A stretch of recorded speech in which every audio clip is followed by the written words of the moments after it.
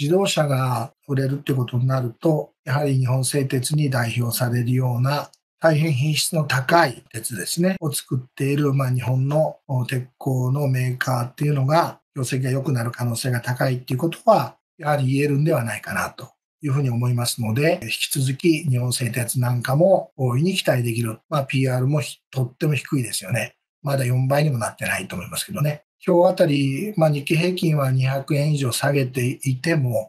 日本製鉄なんかは今日もしっかりしていましたし、あと日本を代表する製造業の日立製作所なんかも、ジョブ型雇用を推進して、スキルを見える化して、それを社内でもそれをはっきりさせた上で、人事を抜擢していくと、人を登用していくと。そして、社外の方々にもそれを公表した上で、日立で働く優秀な人材をですね、スキルを見える化することによってですね、力のある人はそれまでの経歴だけじゃなくて学歴とかも関係なくですね、そういうスキルがあるっていうことが証明できればですね、で、働いていけるようになるということで、そうなるとね、やっぱり力のある人が登用されていくと、そういうことに今後なっていくんじゃないかなっていうことで、とっても期待ができるのかなと思いますね。トヨタ自動車ですとか、そういった日立ですとか、日本製鉄ですとか、日本を代表する大型株、